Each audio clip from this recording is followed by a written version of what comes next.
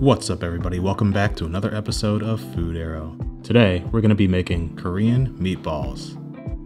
Let's get started. In a large bowl, combine the ground beef, soy sauce, chopped scallions, minced garlic, kosher salt, ground ginger, freshly ground black pepper, Ritz crackers, and mix all the ingredients together.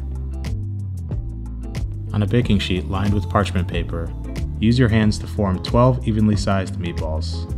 They should be about 2 inches in diameter or about the size of a golf ball. Then cook the meatballs for 15 minutes at 425 degrees, or until the outer edges are golden brown. If you want a tasty dipping sauce, try combining 2 parts soy sauce with 1 part distilled white vinegar. We poured this sauce on top of the meatballs over a bed of rice. Be sure to check us out on Instagram, and subscribe to the channel if you want to see more tasty videos like this. Until then, happy eating.